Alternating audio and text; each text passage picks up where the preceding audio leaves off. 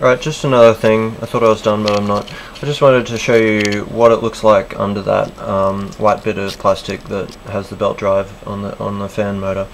You can see that what's happened here is because I've had this running for about half an hour, just drying, just to basically try and recondition this bearing a bit, which, you know, some people would probably laugh at. They'd just be like, well, why didn't you replace it? Well, I don't really feel like trying to pry that out of the plastic and then finding one.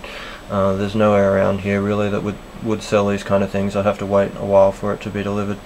So the reason why it looks like that is because presumably there's some rust in there, which isn't really surprising given the kind of the humidity and then the dryness that it's exposed to, and the fact that there's so much moisture. Like down here, it's going to be pumping through more or less 100% humid air, more or less all the time. Yeah, basically, like if I put a tissue on that, you'll be able to actually see the bearing underneath all the rusty oil. So I've done what I'm doing now about 3 times, and I'm hoping that sooner or later it reaches a point where most of the rust has actually been abraded away, and eventually I hope that we have a bearing that's sort of working. So just to show you how the little hole works, it's pretty obvious.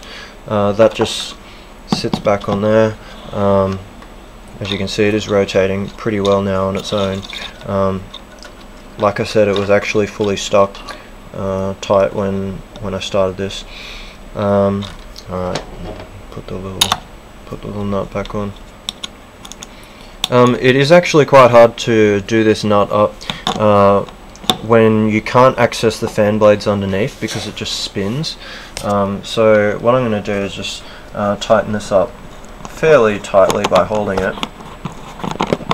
And there, it's spinning now, but there's still enough friction there that when this is operating, you know, correctly with a lubricated bearing, the little motor, you know, being 75 watts, is going to have absolutely no problem spinning that. So I'll put the camera down and put the fan on.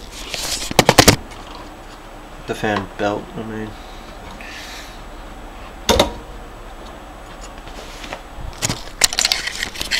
Alright, so the belt's on, and so it's spinning more or less how I'd like it, except I'm going to keep doing the lubrication thing until it stops showing up with rust. And so the idea I was saying before with that hole there is that even while it's on, all you need to do is put that there, which is really hard to do holding a camera, ironically.